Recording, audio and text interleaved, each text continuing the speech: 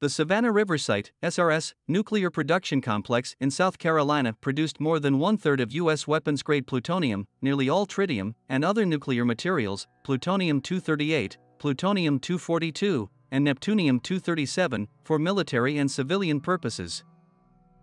Nuclear waste dumps and past poor management of production and failure to conduct necessary cleanup activities have led to widespread contamination of the SRS area, and have also called into question the safety of major water resources in the area, including the Savannah River.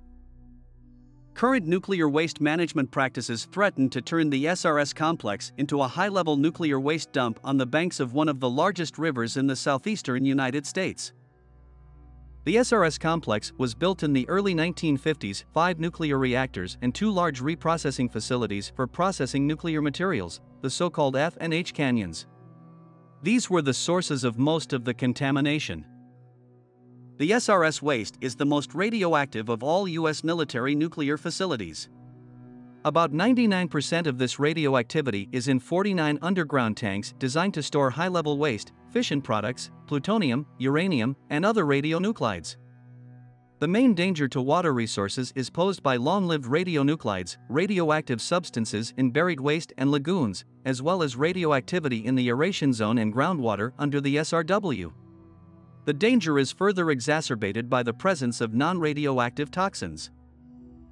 Numerous surface burials, burial in trenches, incineration in pits and backfills have been practiced as a disposal method at SRS.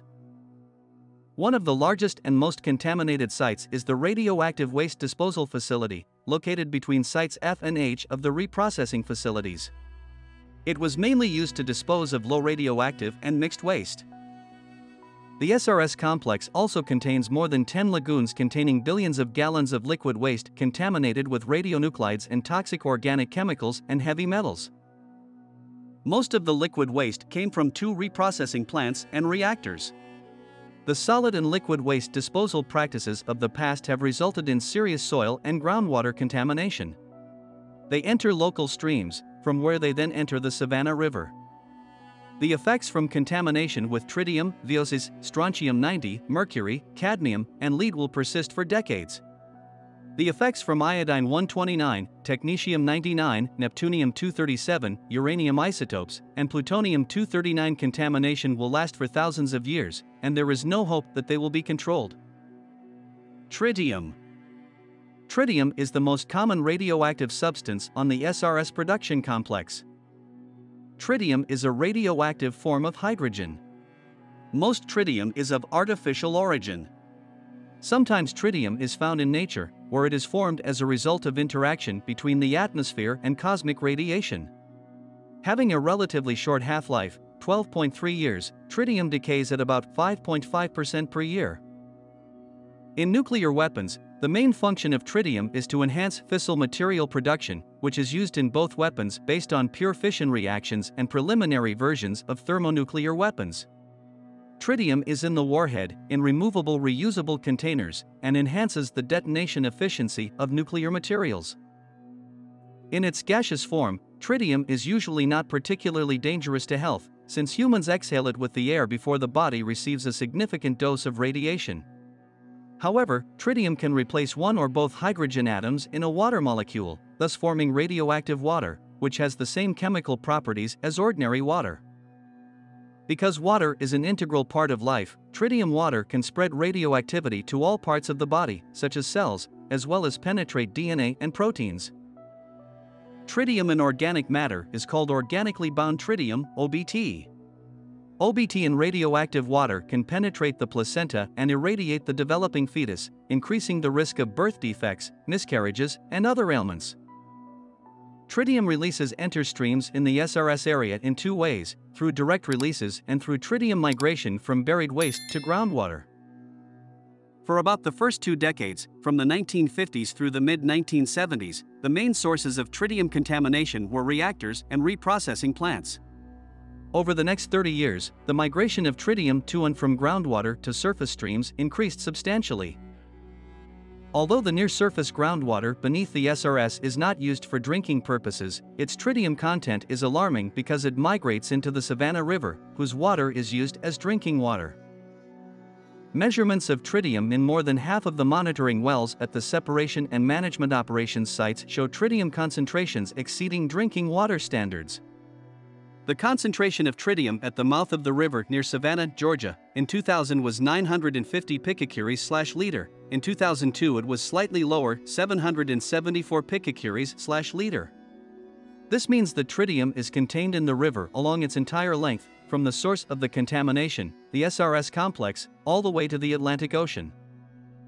Although the half-life of tritium is shorter than that of other dangerous radioactive isotopes, this period, 12.3 years, is long enough to make tritium a major source of radioactive contamination in the river for decades. In 1991, tritium was found in drinking water wells in Burke County, Georgia.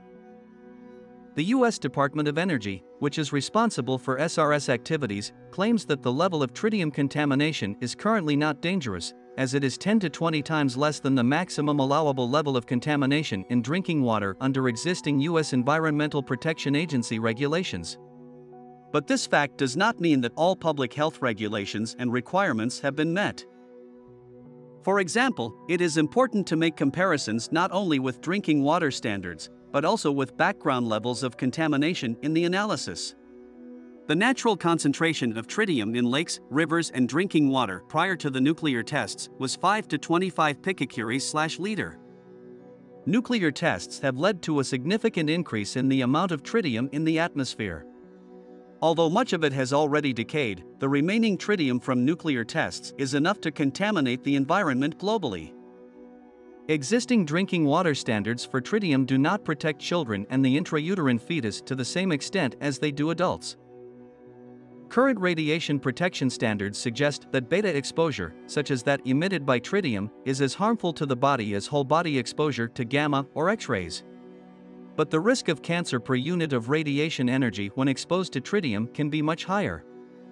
Other contamination. Not only tritium, but also other radioactive isotopes migrate from waste disposal sites and lagoons to groundwater. Concentrations of some radionuclides in groundwater in many areas of the complex exceed standards for drinking water. The most common are strontium-90 and iodine-129 with half-lives of 28.1 and 16 million years, respectively. The content of radium-226, uranium isotopes, iodine-129, and strontium-90 in groundwater also significantly exceeds drinking water standards. In this video, I have outlined several global problems that exist at the Savannah River Site, SRS, nuclear production complex in South Carolina. If I see interest in this topic, I will be releasing an interesting follow-up on this topic soon. I look forward to your comments. Subscribe to the channel and share this video with your friends. Give it a thumbs up. Tell us interesting facts you know about the topic of this video. See you in new videos.